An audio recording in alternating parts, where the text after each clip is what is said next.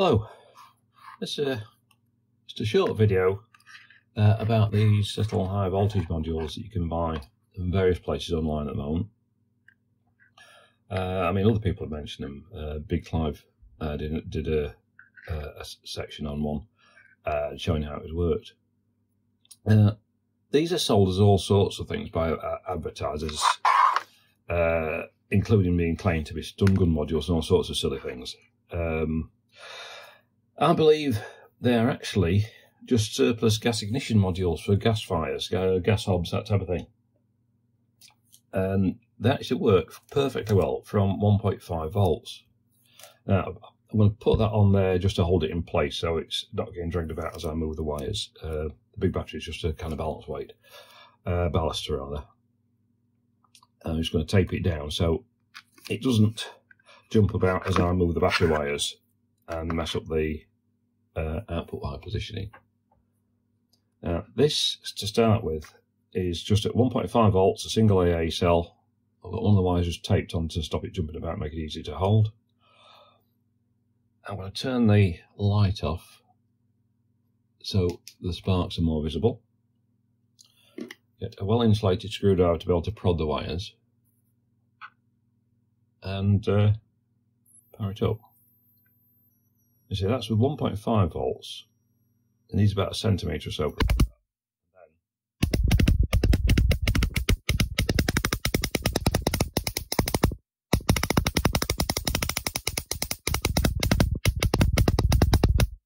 I'm not holding it particularly steady with this. You see, it can occasionally jump much higher distances, but not very often.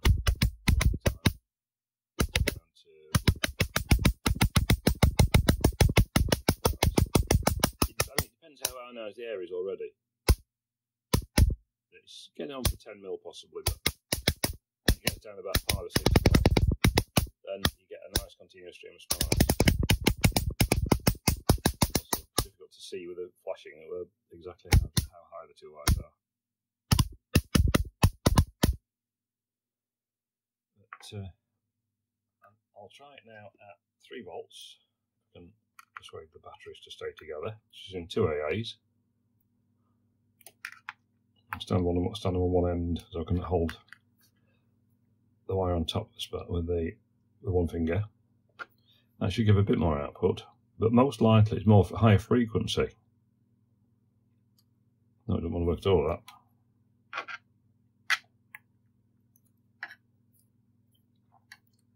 And the wire in the tape's moved. No, it doesn't want to go at that. Well, they are brand new batteries, so it shouldn't be a problem. Try it back on the single battery. Yeah, that appears to have killed it, unless I've got a bad contact in there. As I was saying, a lot of the gas fire ones use a single 1.5 volt cell for power, and I can imagine these things getting messed up quite easily by excess voltages, even though some of the advertisers make ludicrous claims.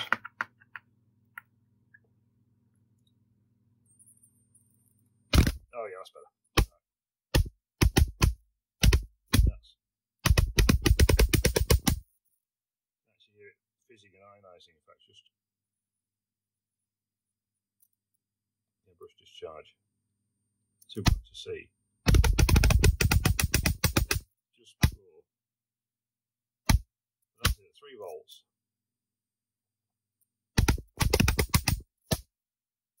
Oh yeah, you can actually just about see.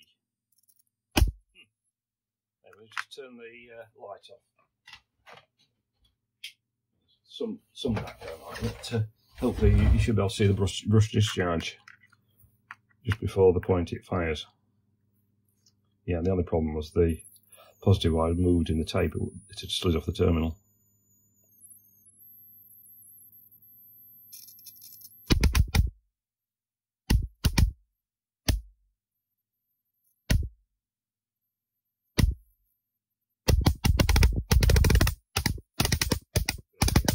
That's now somewhere in the 10 to 15 mil range.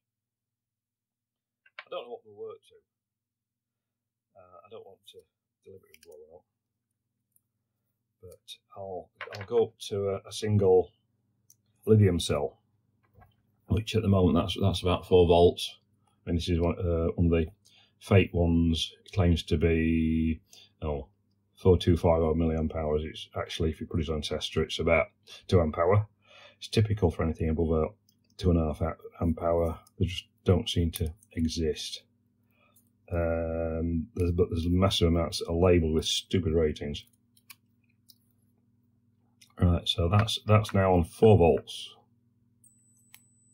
You can actually hear a faint whistling now from the inverter, the first stage inverter that charges the internal capacitor. And then there's lots of ozone coming off it as well. There's a very strong smell of ozone.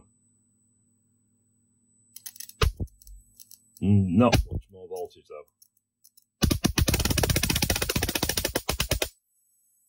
Ah, there you go. Look at that brush discharge now. Yeah, you can see it ionising the air between it. Once the air in that air region is ionised, it's more conductive.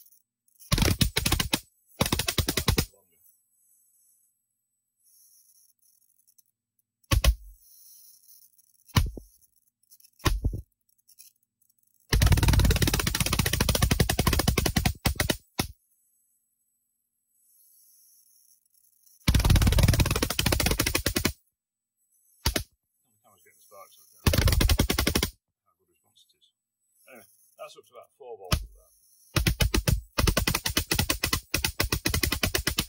I say as an absolute limit, it's approaching 20 millimetres, but it won't necessarily start until the gap's a little bit smaller than that. It then survives with a bigger gap due to the ionisation effects. But quite brush discharge off the end of it, because the cut wire's got sharp ends. In fact, let me just try that as an experiment. See if I can get a good brush discharge off the thing, the battery disconnected. Just splay the ends of the output wires rather than leave them insulated. It should massively increase the amount of ionisation.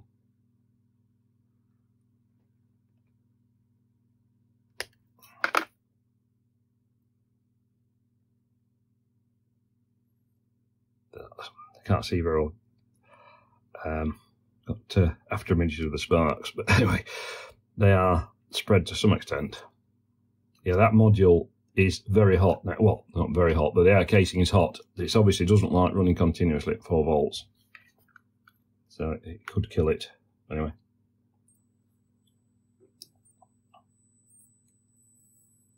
oh yeah, you see the end.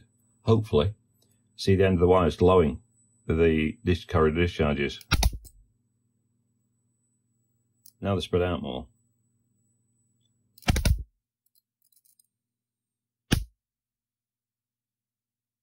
There's quite a decent voltage on that.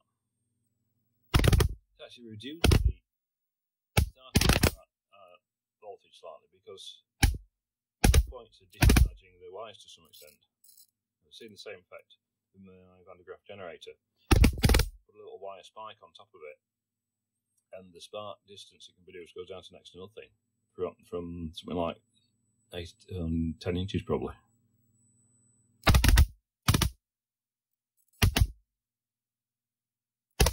Anyway, that's it. That's on 4 volts. I don't want to go any higher,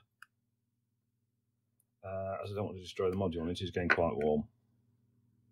But yeah, I don't know what temperature it actually is, but it's probably only about 40 degrees to see externally, but seeing it's an encapsulated module, the internal components could be quite a lot hotter. Yeah. Yeah, it's somewhere around 40 degrees, depending on the hottest part I've seen.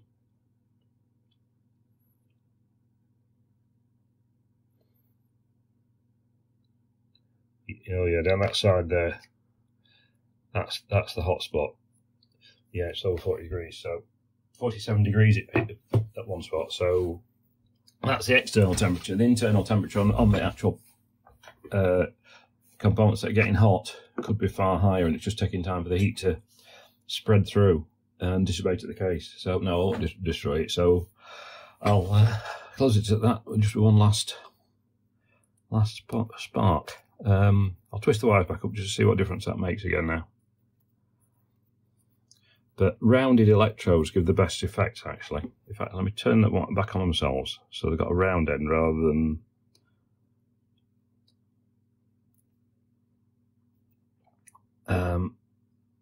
this points, just to see if we can get a bit of contrast between the two.